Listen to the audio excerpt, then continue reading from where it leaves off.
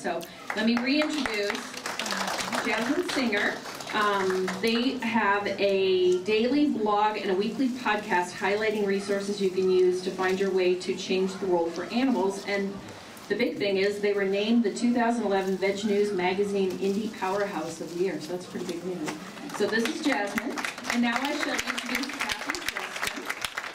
Kathy Freston, right here, is the author and best-selling author of Quantum Wellness, The Veganist, and her newly released book, The Lean, a revolutionary and simple 30-day plan for healthy, lasting weight loss. She's presented her views of leaning into, quote-unquote, veganism on shows like Martha Stewart, Dr. Oz, Ellen, and Oprah.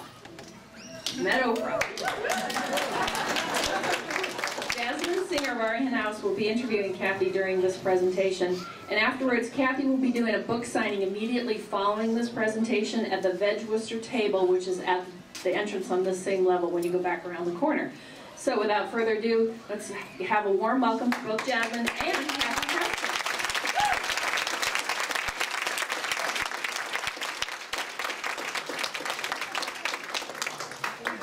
Hi, Kathy. Hi, Jasmine. I'm so excited to be here with you. I'm a little intimidated since the last person you were sitting across from was either Ellen or Oprah. Okay. I don't know if I could fill those shoes, but I'm going to try my darndest. I'm so excited to hear about the lean. You did such a tremendous job with Veganist, and it just seems like you never stop. You just keep going, and I know that your books have been so inspiring to me and to so many people out here. So tell us about the lean. What do you mean when you say the lean? And do I have to lean in when I say that? Yeah, well, thank you, first of all. That was really nice. I appreciate that. The lean is a play on words. It means that it's about getting lean in the body, and it's all about leaning into it. Because I am a big fan of doing things easily. I don't like hardcore discipline. I don't like those, white knuckle rules that make you crazy and crave food, and it's too hard. I think it's just too unpleasant. For myself, any big change I've ever made that has stuck and been sustainable has been a gradual lifestyle shift.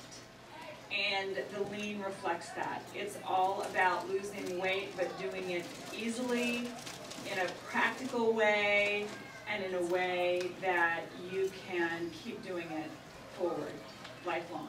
I love that. I love that you approach this in such an accessible way. I think that that is something that's so important to so many people here today who are vegan, vegetarian, veg-curious, veg-skeptical, whatever.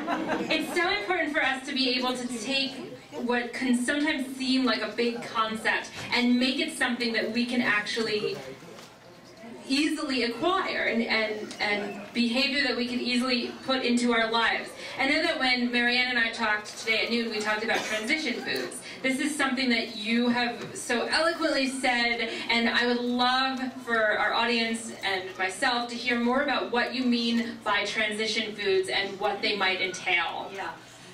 Interestingly, from the veg community, I get a lot of pushback on this. And people often say, why are you a big fan of fake meats, like veggie sausage or a veggie burger, things like that. And I am a big fan of this stuff because for the vast majority of people who are eating pizza, pepperoni pizza, and Kentucky Fried Chicken, and burgers from McDonald's or whatever, it's just not going to happen that they're going to go straight to Whole Foods. It's not going to happen. It didn't happen for me. I grew up in Atlanta, Georgia, and I was raised on chicken fried steak and barbecued ribs and burgers on Saturday night and every kind of, cheese and fry and everything. So when I woke up to this stuff and I decided I wanted to be a healthy person and I wanted to be someone who didn't eat animals, it was like, okay, so what do? And it was so overwhelming for me. And the idea of eating a bowl of rice and beans and vegetables was just, it just wasn't going to happen. You know, my taste buds weren't there yet. My sensibilities weren't there. So when I think about food, I think about tradition. I'm a very all-American gal. I like a hearty meal. My family is really important to me. I want to enjoy tradition with my family, with my friends, with my community. And these transitional foods like, Gardein chicken or field roast sausage or things like that are fantastic because they look and taste like the things we grew up loving. So, for instance, when I started leaning into it and I told my husband, I said, okay, we're not going to have any more steak in the house. And he was like, okay, fine, I know red meat's bad for me, And then a few months later, I came back and I said, you know what, I just can't have chicken anymore. We can't do this. And he was like, oh my God, this woman's lost her mind. And, since I'm in charge of the kitchen, he was not happy that he wasn't going to be getting chicken, but he was fine if he was having something like a Gardein chicken or something like that. So people like my husband, who may not be on the same track as me, and his kids who are not on the same track as me, they're okay if they can have chicken, mashed potatoes, and broccoli, because it's the traditional meal that they had on Wednesday night or something like that. And as the mind opens, and as the heart opens, it continues to open. It's a process, it's a spectrum. And I'm all for just making that little step. And it may not be perfect. And certainly it's much better to have whole grains, beans, lentils, black beans, chickpeas, veggies, and fruits, and all of that. There's a whole spectrum. I continue to lean, you know what I mean? I should eat more salad than I do, but I'm getting there. I'm just leaning into it. And if I can please my family and open them up to the idea that food can taste good without animals, I'm successful. I'm happy. The same with my community. And the more they learn about the health benefits, the more they're going to move away from those transitional foods and toward more wholesome, plant-based, just really from the ground and from the trees food. I love that. So you're basically saying that if you're coming from the standard American diet or SAD diet to a diet that is comprised of some of these transition foods, it's not like you're trading in one unhealthy habit for another, because you're still, even with these transition foods, consuming much healthier food than the SAD diet. Yeah, well, no animals are harmed, right? There's far less impact on the environment because livestock is so damaging to the environment. There's zero cholesterol in these foods, and there's a lot less fat and saturated fat. So you're way ahead of the game. And to me, in terms of not eating animals, I'm happy. Yeah. That's a really big thing. And by the way, perfection is the enemy of the good. Why do we have to be perfect? Again, I'm all about leaning forward because I think it's the human impulse to move forward. I think there's something in us that has the evolutionary impulse to get better, to grow, to evolve. But it doesn't have to happen, and it doesn't happen in nature overnight. We evolve, in fits and starts. We sort of, see what works and we keep getting better. So progress, not perfection. Progress, not perfection, and I didn't even have to pay a therapist to tell me that. That's great. So Kathy, I have a question for you. When I look at you, I think, this is a beautiful woman. I don't think I'm alone in thinking that. If people start to embrace what you're talking about in the lean, can we look like you? No, I'm kidding. What kinds of health benefits and maybe conscience benefits might people start to be able to see by embracing a more plant-based diet? Well, you lose weight right away. That's a natural result of eating this way. And there's a few reasons because, I'm sure a lot of you guys know this, but just to recap it really quickly. Meat, dairy, they're concentrated sources of fat and calories. In nature, we as, primal human beings would seek after very concentrated sources of calories because, you know, we didn't know when the next hit was coming. So we're naturally attracted to fat and sugar. And so meat is a very concentrated source of stuff that's going to make us gain weight, which back in the day it didn't because we didn't know when it was coming. But so it's not good in terms of watching our weight. And next is that meat and dairy and eggs and all that stuff have no fiber. So fiber is the one dietary component that across the board in all the science has been the most effective at helping people lose weight and keep it off. And the reasons for that is that fiber fills your belly, and it makes the food turn into glucose, turn into sugar very slowly and stably. So your blood glucose, your blood sugar stays nice and steady, and that means that you're not going to kick into these wild cravings. Your hunger hormones are going to be kept at bay, basically. And the third reason is that plant-based food has a very high thermic effect. The thermic effect means your body heat during digestion, which is produced. So when you eat a vegan meal for 3 hours afterwards, your metabolism is actually burning 16% faster. Wow. Yeah, so doing nothing else, not adding in exercise, not calorie restricting, nothing, your metabolism is kicked into gear by eating this way. So it's an amazing thing because it makes so much sense when you move toward plant-based foods and away from animal foods. You lose weight, you get to the place that you're supposed to, and it's also good for your health. When I started eating this way, I did it for ethical reasons because I was playing with my dog one day and she was so cute, and I was rubbing her belly and I was just like, oh my God, I love animals so much, they're so amazing. And this little voice inside me then said, why the hell are you eating them? And it was like, oh my God, okay. So I started leaning in that direction, but I thought, all right, I don't want to eat animals, but obviously I'm going to get fat because we all know you need a high protein, low fat, low carb diet, which I quickly learned was not the case. And I also learned, which a lot of you were here for T. Colin Campbell's talk, is that, you know, eating plant-based food not only prevents, but it reverses a lot of the chronic illnesses in our culture. So I personally, I did lose weight. I felt a lot more energy really quickly. I spring out of bed in the morning. I haven't had so much as a cold in, I think, 8 years. And I know for my body I'm preventing cancer to a large degree, and I'm preventing heart disease and type 2 diabetes and all of that stuff. So that to me is very exciting. You know, it's what's good on one level, you know, vanity, you want to, you know, be slim, and have good skin and all that stuff is also good on the other levels long term, in that we don't get sick.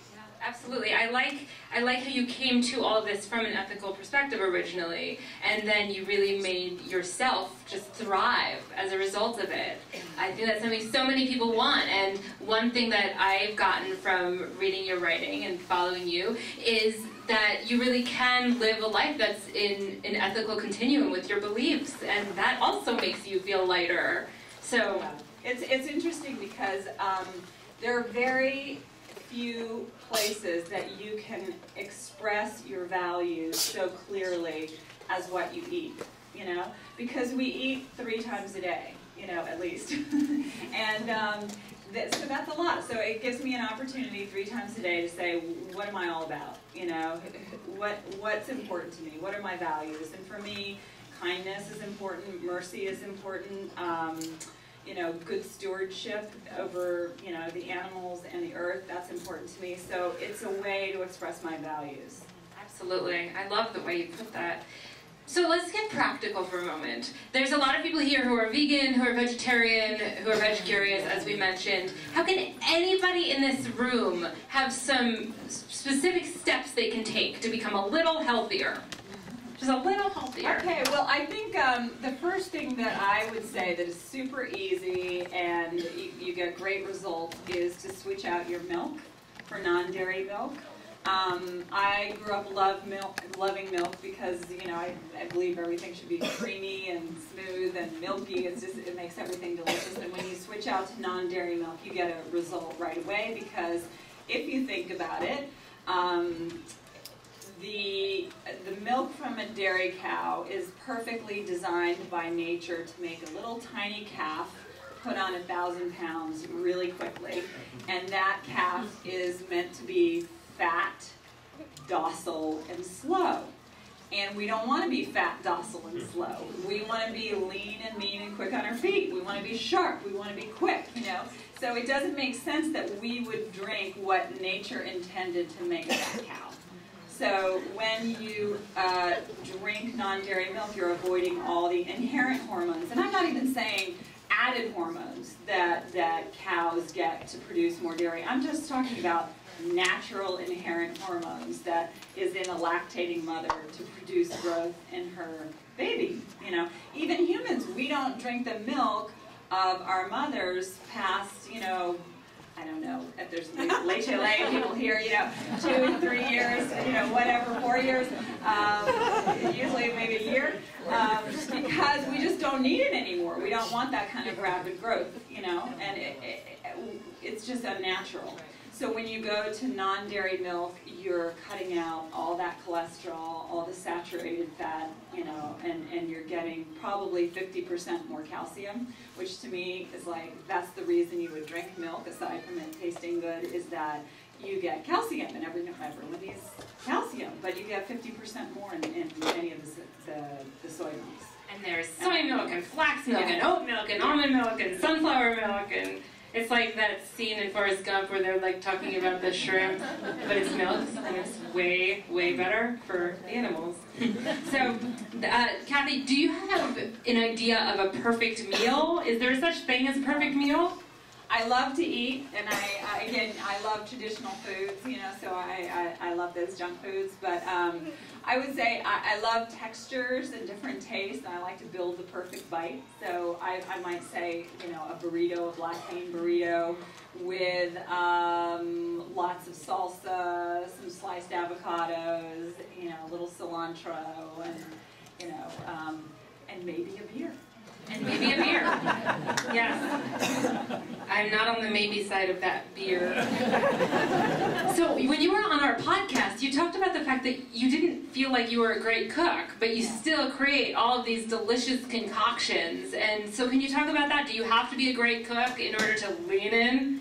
No, I'm definitely not a great cook. I eat super simply, you know, and I order out a lot, I take out a lot.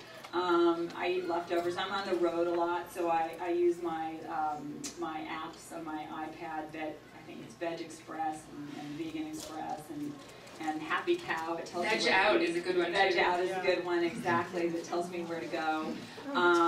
But there's a fantastic chef who wrote the recipes for my new book, and her name is Dana McLeod, and she's got an Australian meat-loving husband and a 4-year-old daughter, and I thought this is perfect, because if she can make things, where she's a really busy gal, and if she can make things that will please her family, and they're super easy, then that's the kind of recipe that I want in the book.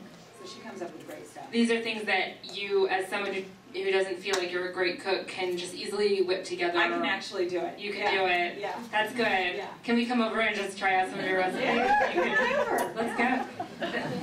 So let's talk about exercise. You brought up exercise. Where does exercise fit in with this? I know it's slightly off of what we're talking about insofar as, you know, not exercising doesn't have an impact on animals, and exercising doesn't have an impact on animals. So it's really about our own health. What's your favorite kind of exercise, and how do you think people should incorporate it into their life, or do they need to? Well, here's the thing. In terms of your weight, diet is 80% of it. You know, so it's you can exercise all you want, but if you're not shifting the way you eat, it's not going to really make a huge change. And I was a couch potato growing up, probably because of all the chicken fried steak I was eating, you know. I don't know. But I just think the best way with all things is to lean into it. So you literally open the back door and go for a walk around the block, you know. And the next day you pick up speed, and then the next day you add a little bit longer on, and you do it at a pace that's comfortable for you. And exercise not only helps you lose weight, but it helps you get in a good mood. I think it's been tested to be more effective, or equally as effective as the leading antidepressants. Wow. And keeping your mood good. So it's free. It is indeed. Personally, I do a lot of hiking. I live in California most of the time, so I do a lot of hiking, and that's really good. For me, I like being out in fresh air. I get a lot of, clarity when I'm out there, and then I usually come home and I do some push-ups and some sit-ups and things like that. I try to do yoga every once in a while, but I'm kind of lame. I'm leaning into it. Yeah, that'll be our next book, Leaning into Yoga by Kathy Freston. Well, I think that's so important to not overthink it, but to just start, because sometimes we get so caught up in overthinking what we need to eat and what we need to do and things like that. And you're right, it really can create more purpose in our life. And purpose is something that you talk about. I've been getting your daily emails for the Lean, and you talk about the importance of each of us finding our own purpose. Can you speak about that a little bit?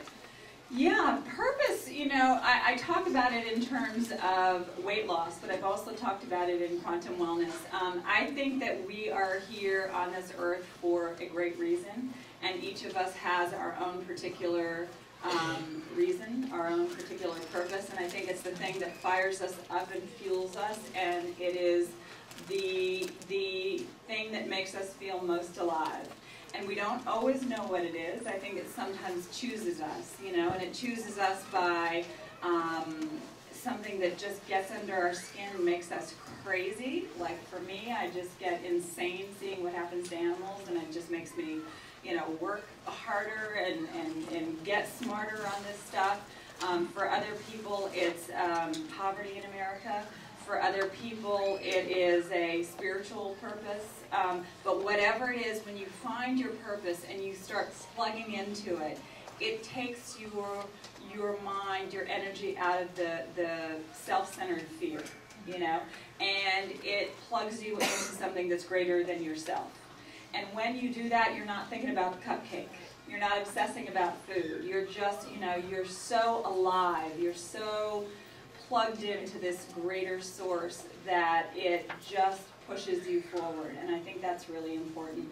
Not only for, keeping our weight down or losing weight, but also to be happy, to have a sense of, this is what my life is all about. It's a very holistic way of looking at it, obviously. It's just saying that there's a lot of synergy created by the way we eat and the way we interact with the world and the way the world interacts with us. But let's talk about money. Because you mentioned exercise is free, and I know a lot of people have this idea that it's expensive to eat plant-based foods, and I have been vegan for many, many years, and I am poor, and I can manage it. So can you just speak about how people can incorporate a plant-based diet into their lives and keep their finances in order? Yeah, well, the cheapest things you can eat are whole grains and beans. I mean, it's super cheap. You can go and get them in the bin for literally pennies a meal. It's really inexpensive, and I also enjoy getting frozen vegetables and frozen fruits. Because when the veggies are frozen, they're flash frozen, so you're getting all the nutrients and you're not missing anything. There's a guy named Matt who is featured in my book. He tells his story of losing 100 pounds, and he travels a lot, and so he's cooking a lot in his homes, and sometimes it's a hotel, and sometimes it's a trailer, and sometimes it's somebody's house, and he just goes to the market and he gets his rice, or quinoa, or oats, and he gets a bunch of different kinds of beans and lentils, and he gets some frozen vegetables. He picks up a few sauces that he likes, a hot sauce, a mustard sauce or whatever, and some tortillas, and every day he creates something different. He throws different things into the pan. It's super cheap. It's super fast. It doesn't even require a recipe. I mean, a lot of people are very, how shall we say it, adept in the culinary arts. I'm not, and he talks about how it's so inexpensive, and as he slimmed down, 100 pounds, and his wife, by the way, lost 200 pounds, they were spending virtually nothing, on their food. And, the amount of money that you save by not being sick cannot be understated here. When you're sick, you're losing out on your work days. You don't have that pizzazz, so you're not working at full function anyway. And by the way, those major diseases like type 2 diabetes and heart disease and cancer are super expensive. They're time consuming. Obviously, they're horrible to go through, but they're really expensive, no matter how great your insurance might be. You know, there's still the co-pays. So you actually save a lot of money short term if you're avoiding the convenience foods like the veggie sausage and veggie chicken and things like that, and you're eating, which happens to be healthier if you're just eating simple foods, and you're saving money long term. Well, I just lost 90 pounds. I was going to say that. Yeah, I did. Thank you. And it was from really focusing on a whole foods-based diet. Yeah. And I've taken up running, and I love everything you're saying. It resonates very deeply with me. So you mentioned you're from Atlanta and that you grew up on meat and potatoes. I've actually been to Atlanta recently and have had some very good vegan food there. Have you been back? And I haven't been back in a few years. I went back recently a few months ago, but it was only for a couple of days. Okay. Yeah. Was it the vegan soul food restaurant, right? That's the one in Atlanta. Oh my God, it's amazing.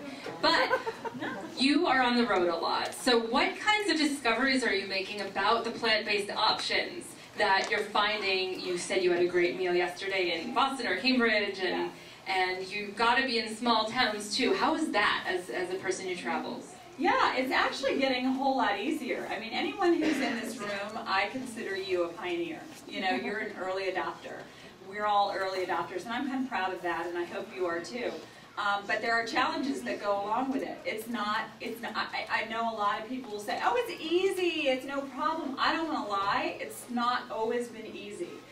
There are days when I'm traveling and I'm eating, a protein bar, and, an apple that I brought from home, or a banana, or some trail mix, and I wish I could go have a hearty food. But I do see things changing. I really do, because the market is catching up with the culture.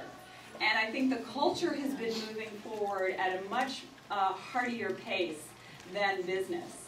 And I think that's probably because business owners happen to be a little older and a little slower to catch the wave. The younger generation is seeing that this is where they want to go. They've seen the undercover videos. They don't like what they're seeing in factory farms. They're seeing the cancer and heart disease and all that stuff, and they're seeing their family members suffer. They don't want that. It's like smoking, smoking we really thought was fine up until really even a couple of decades ago. There were people defending smoking on Capitol Hill, saying there's no proof that it actually does anything harmful to you. So it's the same. We're up against some very large business interests that say it's okay to eat meat and dairy and it doesn't do anything wrong. And so a lot of the businesses, haven't caught up to that. But as I travel, I see these fantastic places popping up, that do. Last night I went to a vegetarian diner and I had a Reuben sandwich and a Boston cream pie, and I was in heaven, and I looked around and everyone was young and that was the Galaxy, Veggie Galaxy, yeah. That's delicious. Seriously good, yeah. But meanwhile, I would say, if you're already into this, keep speaking up. Every time I get on a plane, I ask the flight attendant, oh, do you have any soy milk or almond milk? And they say no, and I know they don't have it. But I just want to keep saying it so that business owners know we're here. The moment has arrived and you need to catch up with us, because it ain't turning around. Right. We're smarter than that. It's not going backwards, so you might want to, catch up with it. So my favorite restaurant is up in Santa Barbara, and it's a steakhouse. And a lot of people are horrified that I would, go to a steakhouse. Frankly, I want to go to the places that are haven't thought about it before, and say, have a tofu dish, because I'll come and I'll spend money and I'll have a martini, and I'll bring people. And so this steakhouse called Lucky's up in Santa Barbara, they now have a great tofu dish. Wow. Yeah, and they fly out the door. The manager is kind of amazed, because even like in my family, not everybody is vegetarian, hardly, and not vegan. So I want to go someplace where they can have what they want, and I can have what I want. So the restaurants that don't have something for everyone are going to miss out. So I think it's good that we keep asking about it. I love that activist mentality of just really feeling like we can be empowered. We can actually not only vote with our dollars, but show people that we're out here and we need this, we want this food, we want our tofu. We really do. So I totally noticed that things are changing. I mean, look downstairs and upstairs, the amount of vendors here, the amount of people in this room at this VegFest, it's truly remarkable. So if there's people in here right now who are starting to think, you know what, I have to start making these strides in my life. I have to start. And they go home and they look in their refrigerator and they look in their cabinets and they already know they have to dish the milk, right? So what other things can people do today, tonight, over the weekend, in the coming week, to start to change their refrigerator and their cabinets around? Here's the thing that I would do, is I would go home and think about everything you have to eat for the week. Because most of us have 7, maybe 10 rotations of meals we have for dinner, you know, and again, unless you're a real cook, a real chef. So it's, you know, spaghetti and meatballs one night, it's Mexican food another night, it's chicken and mashed potatoes another night. So I would write down those things, and then I would choose one of them and make a swap. So say it is a sausage and sauerkraut one night. I believe it. I mean, that was something I love. So I found some veggie sausage, and I, you know, have the sauerkraut as usual, and that was an easy switch. So from now I'm organized. Now I know that when that night comes up, I'm ready. So then I get used to that. My family gets used to it. They like it. Maybe a few weeks later, I have Mexican night, you know, because we always have Mexican night one night a week. So instead of having the beef tacos, we have the meatless meat crumbles, you know, in the tacos, or black beans, you know, black bean burritos or whatever. And there's great non-dairy sour cream and non-dairy cheese. I love Daya, it's really good. It's made from tapioca. So okay, now I'm covered for 2 nights, you know. And so when you write it down, it's not that overwhelming, because the overwhelming thing is like, oh my God, I've got to change everything. You don't have to change everything. Mike? It's all about leaning into it. It's all about getting your feet Your wet. mic is off. It's what? Your mic is off. Oh, is it? Yeah, it's the battery that's low. Use Mine. I'm so sorry. Can you guys hear me? Less than a minute. Okay, okay. So it's all about leaning into it. Oh, I have volume now. Sorry about that. So it's all about just finding the things that you love and then making the swap and taking the pressure off of yourself. You know, don't think you have to do all this stuff at once, and be kind to your family and be kind to the people around you, because I have to say, if someone had approached me in the beginning of considering this stuff and was really dogmatic about, you know, you shouldn't be eating this, do you know what happens to cows, and you shouldn't be doing that, I'd be like, you know what? I don't like you, and I'm going to reject your message. So, you know, if you're already into it, consider that we're the ambassadors of this lifestyle, you know. And if you're not into it, I would say give yourself some space, give yourself a break to find your way, because we grew up loving this sad food, you know, the standard American diet. And food is so deeply ingrained in us. It takes a minute to make the change, and you got to give yourself the space and time to figure it out. So it's about approaching things with compassion and approaching people with compassion, but also approaching yourself with compassion, and not necessarily going home and like throwing everything out, but starting to lean into it, starting to transition it out of your fridge and your cabinet and whatnot. So I do want to take a few questions. Is that okay with you? So we're going to take a few questions, and then at 3 o'clock, Kathy's going to be signing books. But I know a lot of you have questions. I see a lot of pens writing, things like that. I just ask that you stand up and speak really loud when you ask a question. So who has a question? Yes, with the glasses on your head. Stand up. Okay, so my family is vegetarian. I have 2 children, and my biggest issue, my husband and I are both all go for going vegan.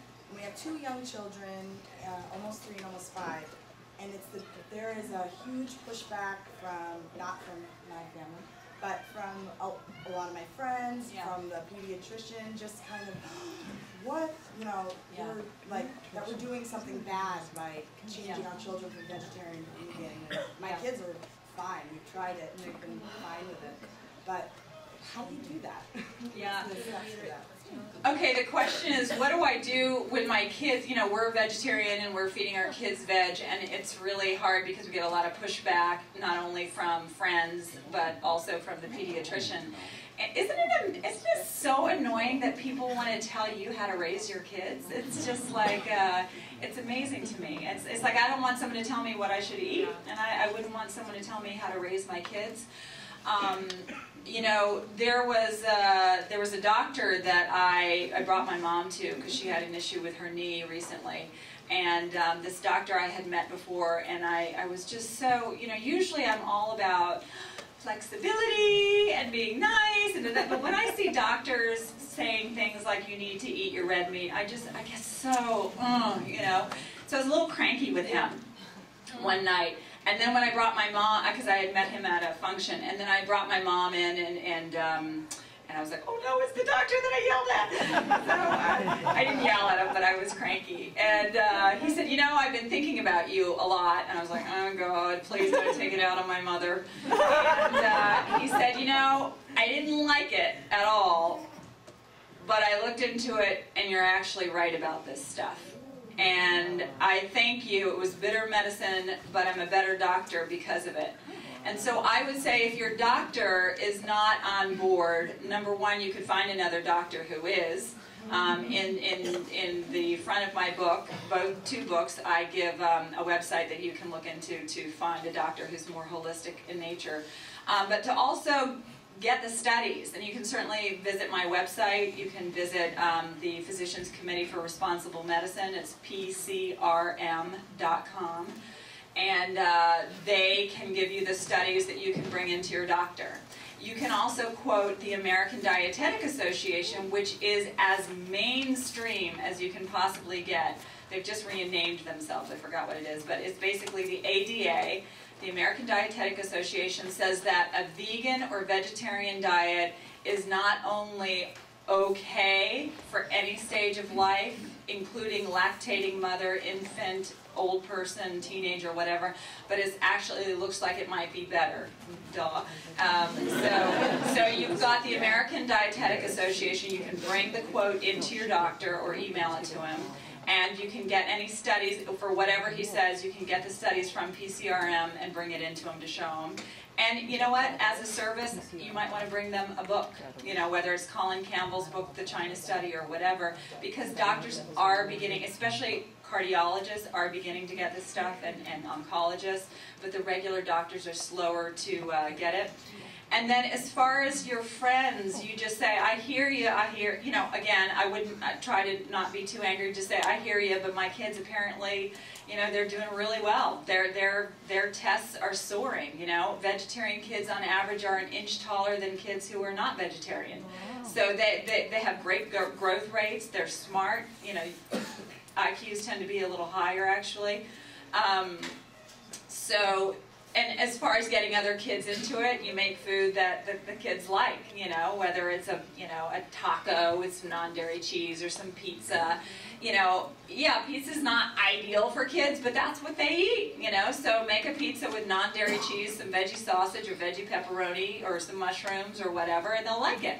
I think another great way to get veggies into kids is by making a smoothie. You can do some coconut water, add some protein powder or not, and add some blueberries, and then a few florets of frozen broccoli. And you put the broccoli in there, you blend it up, and because of the blueberries it's purple, they don't even know they're having broccoli! So you're getting it in there, and the healthier your kids are, they're going to set examples, and the neighbors are going to say, oh, well, they look pretty darn good to me. But again, you're a pioneer.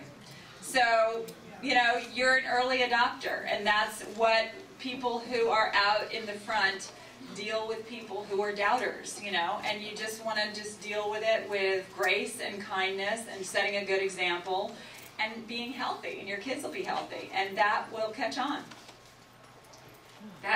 That's a really good question. I think that's a question that resonates with a lot of people. And there are resources available for every single thing that your doctor will say or your friends will say. There's always something that we can find the answer to these questions.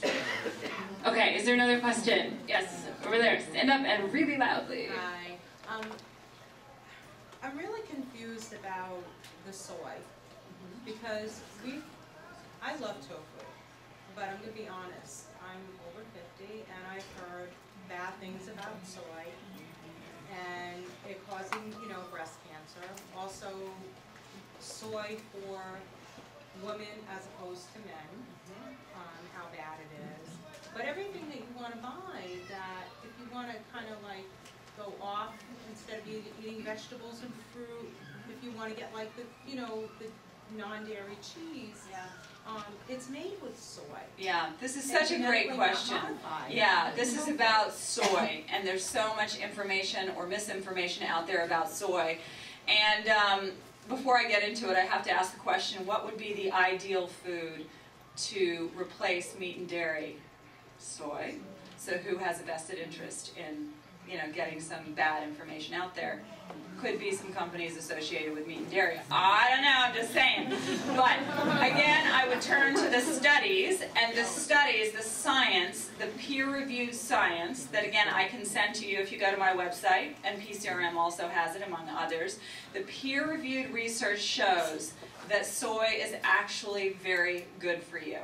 Not only is it high in protein and all that great stuff, but it, for women who have had breast cancer and they eat soy as opposed to those who don't, actually have a much lower rate of recurrence and mortality. And there is no evidence to show that boys grow boobs. It's very helpful in prostate cancer. You might want to avoid the GMO soy, you know, but again, if you're worried about soy and you think I'm not going to eat soy, then you should know that I believe it's 90% of the soy produced goes to livestock. So you're getting the soy if you're eating meat and dairy anyway, because it's going into the flesh and the milk. But otherwise, I would say really don't worry about it. That said, if you disagree with me and you just have a feeling in your stomach and you don't want it, there's no reason you have to eat soy. I mean, you don't need it, absolutely not. You don't need it. Again, you can stick to the very whole foods like lentils, black beans, chickpeas, you know, all of that stuff. But I would encourage you to really look deeply at the soy stuff. It's really quite good. And if you look at Asian countries for thousands of years have basically lived on rice and soy, tofu, and they've had zero or close to zero cancer and heart disease and obesity and things like that. And there hasn't been an issue. So it's exponentially better than the standard American diet. But you don't have to eat it, you know. But I know it's in a lot of those convenience foods, and I happen to love it. I eat it every day, you know, often, and I love it. But you might want to look for the non-GMO. That would be a smart thing to do. That was another great question. A lot of people have that question. We have time for one more question. Is there someone who... Okay. Well, just to piggyback off that question, which I love that you asked that. And I've been reading a lot about it because I'm also in your age group. So I'm reading that the soy that you eat as whole, like to get the edamame, or you know, to eat the whole bean versus the isolate. And I did go in my freezer and threw out all the stuff that helped me transition. So hate to pound on the question, but to dig even deeper, what's the whole thing about the isolate? Okay, so it's definitely better to eat whole foods without question. And the isolate is where it's concentrated, and it's you know, anything processed is not going to be great for you, but again, it's a lot better than the standard American diet. So as much as you can have edamame, you know, and that's the whole food soy, so that's better. But if you're, you know, if you're in a pinch and all they have is soy milk, you know, and you want something in your tea or coffee, whatever, go for it. I mean, I have soy all the time. I'm not really worried about it. But again, I'm all about progress, not perfection. So I know a lot of people in this community are seriously hardcore healthy, and that's great. And so then I would say, don't go for processed food, just stick with the edamame, the whole soy. I say that you're leaning, and it's great, and it's okay. Give yourself some space. And, you know, by the way, there's almond milk and oat milk and sunflower milk and, you know, rice milk and all that stuff. So there's lots of different options. And I don't eat the soy-based chicken often. I have it maybe once every 10 days, you know, so it's fine. It's fine. It's really, you know, a spectrum. It is, it's a spectrum. And Kathy Freston is a spectrum of fabulous. And the book is called The Lean, her new book. All of Kathy's books are available for sale here. And Kathy's going to go sign them now. Don't hover around her on the way out because she has to get to the table. But again, the new book is called The Lean, and I can't thank you enough. You're just such a brilliant force.